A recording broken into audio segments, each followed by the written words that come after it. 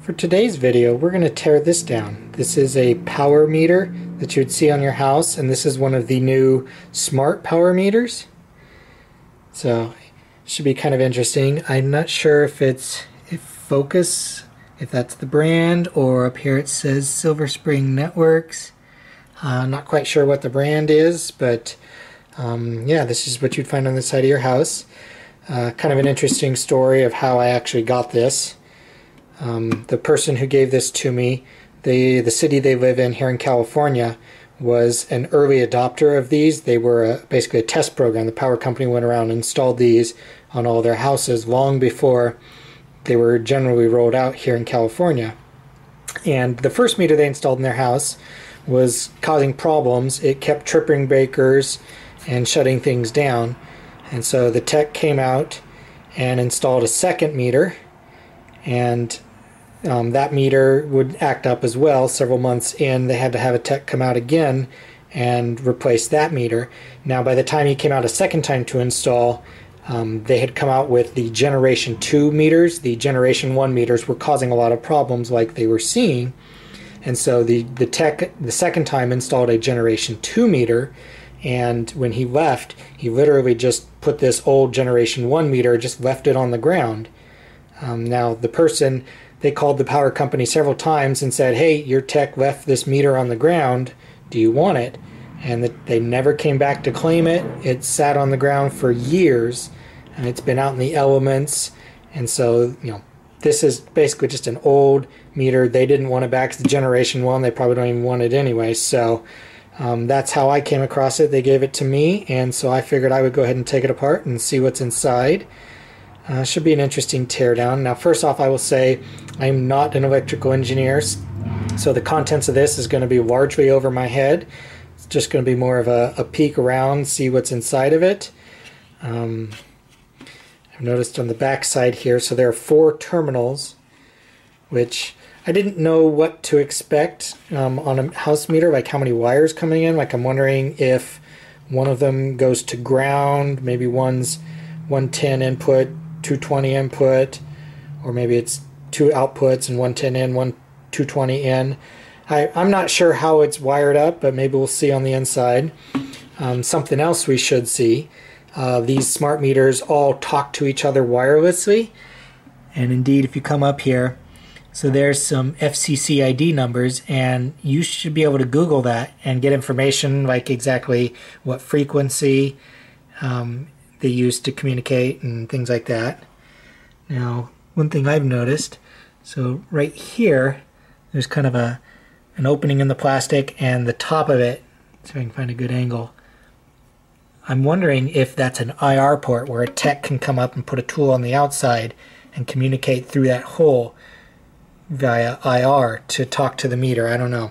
This is another port here, but it looks like it's banana plugs. So this might be for diagnostics, but there's a plastic over it, so you couldn't access that anyway. So yeah, let's go ahead and crack this open and see what it looks like on the inside. Well, the first level of disassembly went a lot easier than I thought.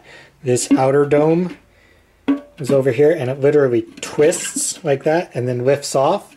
So you can quickly and easily access the meter without having to pull it off the wall. So that's definitely how they access these banana terminals, if that's a diagnostics port. And then that there, which I thought might have been an IR port, there's actually a button there that you can push. Couldn't tell you what the button does, but here's a button there. So let's dig it apart further. Well, every step of the way, this seems to be an interesting disassembly. This part here, which was over here, was another twist and pull off to get it off, and then all these wires here were just pushed onto connectors on the board. So that separates the electronics here from kind of the inputs. Interestingly enough, looks like there's a motor in there. I'm not sure what the motor drives, so we'll have to get this base apart and get the circuit boards out of there and have a closer look at everything here.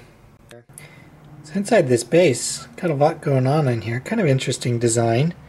So up here at the top, on either side, those are, you've got wires coming in here. So this is clearly the input from the power company.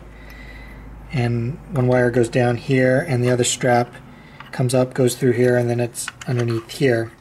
Now right around here, there's a donut shape on here, and then coming out of the side of the donut is a cable, and that went up to the circuit board. And so what's going on here, so basically this right here is sucking or siphoning power, if you will, through inductance out of this. I'm guessing this is 220 coming in, so it's sucking a little bit of power up through here, and that's going up into here to power all these electronics. So that's how everything gets powered.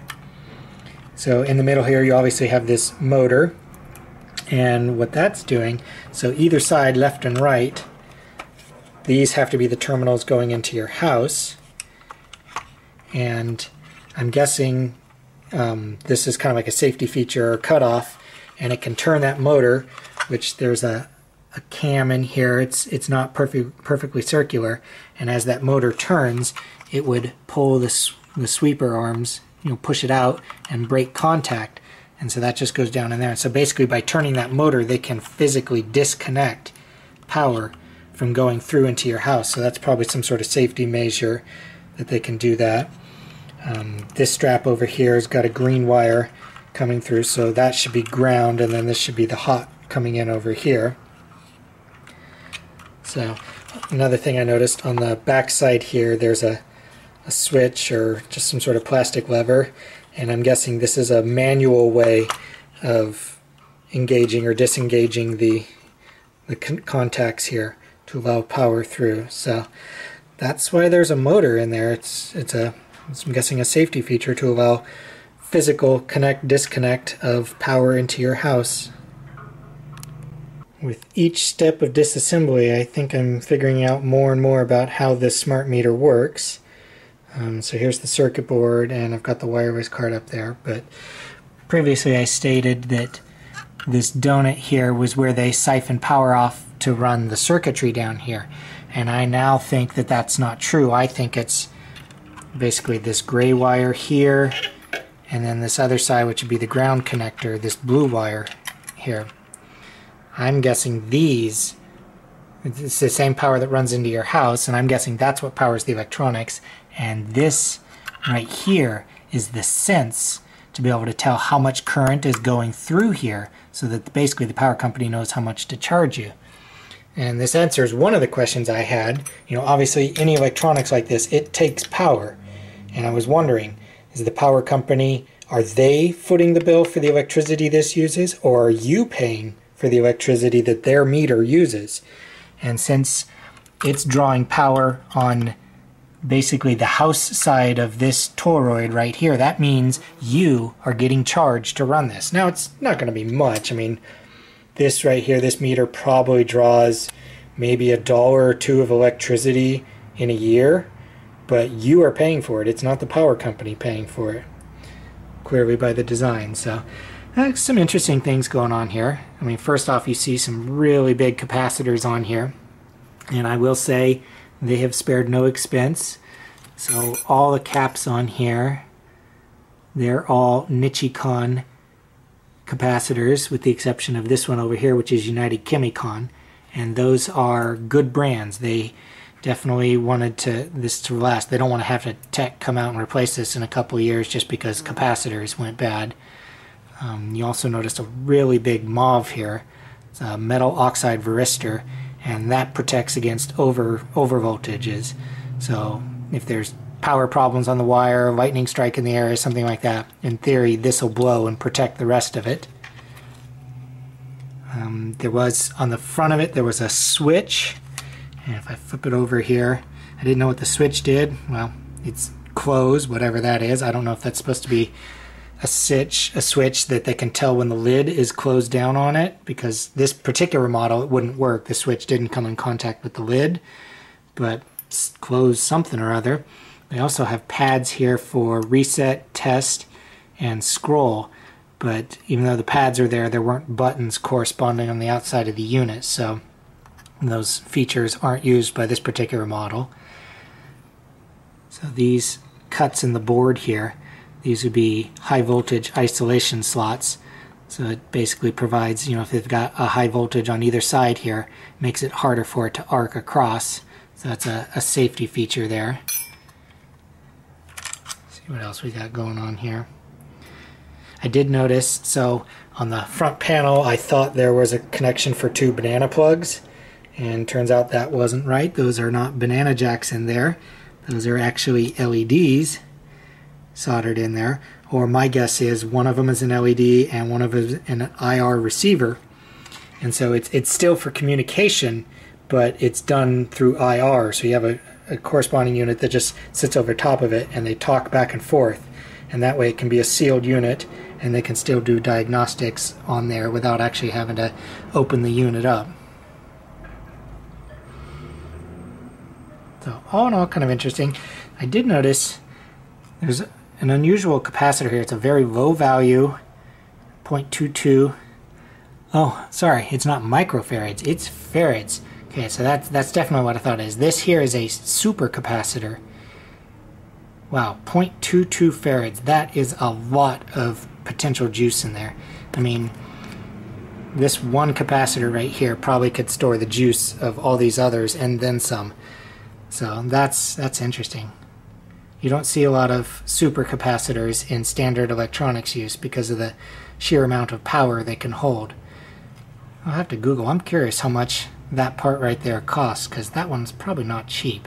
And some of these other capacitors, they're big too, big physically in size, and I mean 6,800 microfarads is a good size capacitor.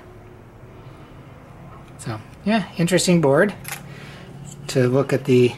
So this board, as far as I can tell, all this board does is the wireless network. You know, comes in over this header connector here. So they had a corresponding header here, and the board's connected together. And then there were metal cans over these two, which I've taken off to peek inside. But there's basically nothing on the backside, some test points. It does have a MAC address listed on there. But so if you come up here, so clearly you can, this was designed to be able to operate with external antenna if you need it. If you've ever worked with a laptop PCI network card, you probably see this connector before. I don't know what it's called, but it's basically a very tiny connector that you can plug an antenna into. Or it's got a built-in antenna, so one wire comes out of here, goes to this first optional connector, and then it goes on to, so this here is half of the antenna. The other wire comes out, goes to that connector along, and then to this solder joint here. So these are the two halves of an antenna, and all antennas will have two connections on them. Couldn't say exactly what this type of antenna is. I mean, it's kind of a dipole shape over here, but it's hanging off on one side. So here's the ground side and here's the active side. But yeah, there's the Wi-Fi connection on it. There's, I think it's an LED on the side there. But yeah, there's the inside of a smart meter for your house. It's definitely not what I was expecting inside, but all in all, it all makes sense. It's not hard to figure out. It was interesting that most of the airspace in here, it was just taken up. It was airspace. There wasn't anything in there. I mean, the lid was pretty short on this, and the circuit board doesn't take up much space. So a lot of the air room in here was just void, but yeah. Well, there you go. Hopefully you found the inside of a smart meter interesting. Thanks for watching.